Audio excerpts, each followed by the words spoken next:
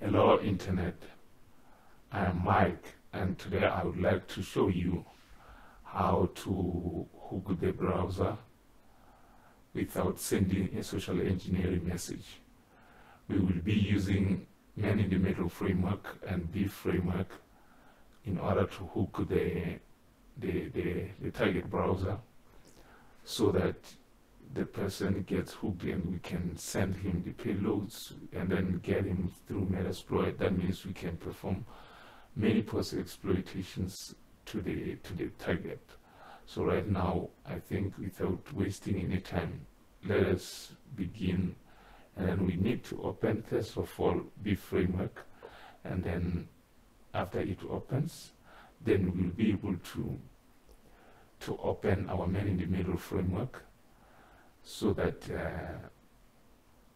thereafter we can also try to see that we have our victim on, because our victim has okay, it says it's unable to connect, but it's not a big problem, because I'm going to, if config, it will give me the Ethernet IP address, because the interface that I'm using currently is not the wireless interface, but it's the Ethernet. So now, because of the Ethernet adapter that I'm using, I got the IP address, which will allow me to load up this program. So it's beef and it's beef.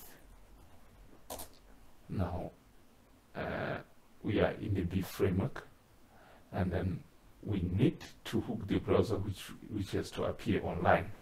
My target will be using Google Chrome, because I'm not actually using the virtual machine.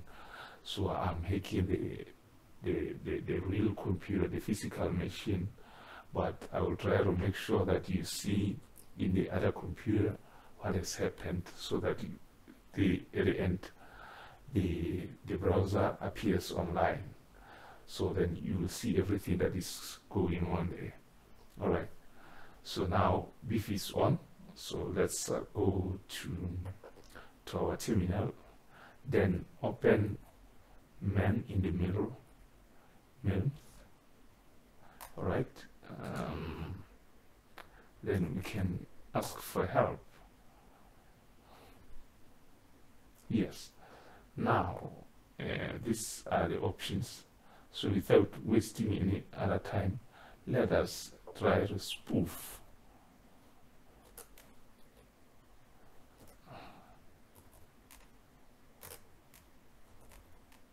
Spoof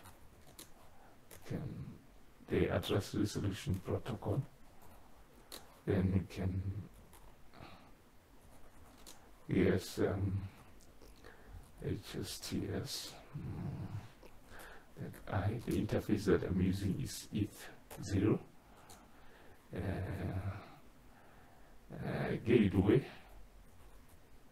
To view the gateway, you need to, you can route, and then you will see the gateway, whether you are on Wi-Fi or you are using Ethernet like me. So this is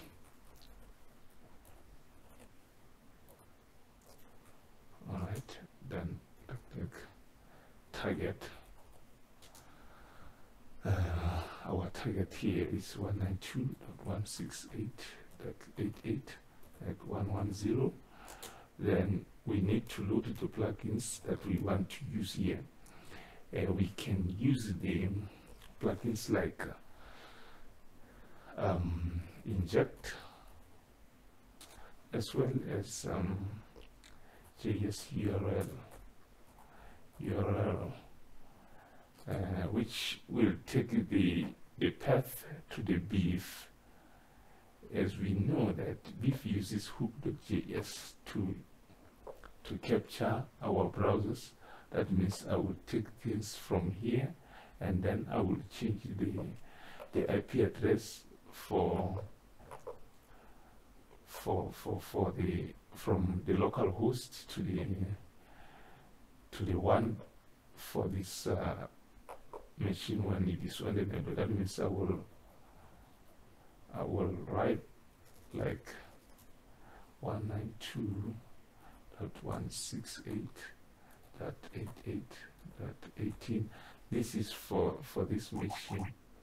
Now it is easy for us to, and then when the client accesses when the client machine accesses the HTTP website using the Google Chrome, then it will be easy for them to be hooked on the B framework. So right now, let us go to the client machine. Alright, ladies and gentlemen, now we are in the client computer. So now, please allow us to be able to access the HTTP site like Computer Business Solutions website, which is the Lesotho-based company with it's the main company in Lesotho. So let us try to visit its website and then see what can happen in the command and control. Right now, let's type cbs.co.us. It's an HTTP site. As you can see, it's not actually secure. Yes, you can see that. So it's not secure. So then it means that these people are they are easily all the clientele that is looking for this service. This person is in the same Wi-Fi as me. Then this means I have the full control over the person who views this website. Basically, if I'm in a hotel Wi-Fi or in any hotspot, or let's say in the restaurant, and this person is viewing this website, and maybe they want their service because they offer very good services here. So let's say it happens that the viewer of this website is in the same network as me. That means it is easy for this person to get hacked. Thank you very much.